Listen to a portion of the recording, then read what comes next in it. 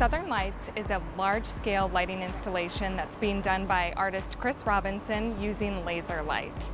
The idea was conceived by an idea hub here, which lives under the umbrella of Ingenuity SC. It's called What's Next Midlands, and it's a place where anyone can go to submit an idea, big or small, for how to make the Midlands a better, cooler place to live. And so this idea came from someone who said, you know what, let's light a bridge. So the main portion of the installation will live between the Gervais and Blossom Street bridges, with smaller, more intimate installations to view along the way. Chris is an artist that has done this sort of work for years using lasers and laser installations, light installations, and really exploring the boundaries of art and science. He's always had a fascination with the idea of laser light, its coherentness, its sort of structural quality.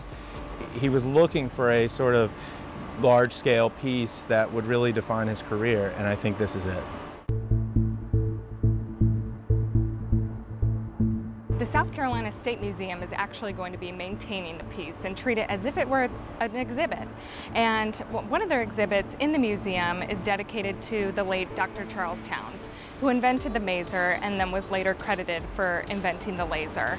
So we're really proud that this piece represents as well a native South Carolinian and an invention that's had such a significant impact on the 21st century. As Chris will often say, you know, lasers cut fabric. They help manufacture automobiles, and they scan your groceries at Walmart, but we don't often see them or experience them in person and in this particular way. So this is going to be a really unique way to experience laser light form that we very rarely see.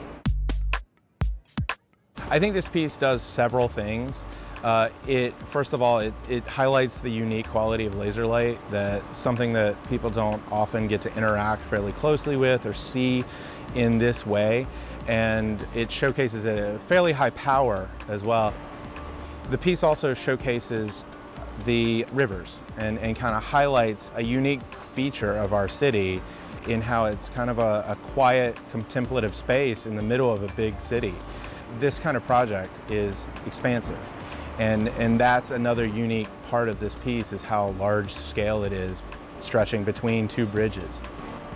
I think that this piece is something unlike any other city has to offer. Southern Lights is significant because it's going to be the only installation of its kind in the United States. And the reason for that is there aren't a lot of long-term laser installations. In fact, there aren't a lot of laser artists. Chris is one of just a few people in the world who does installations like these. So it's a really big deal. There is one other one in the world, and it's in London. It's something that really can define us, and I think it has such good roots in the history of Charles Towns being from South Carolina, and we have such an opportunity with our rivers, and this is something that can really showcase our rivers, showcase how the Midlands is all united under art, and be a piece that we get recognized for nationally.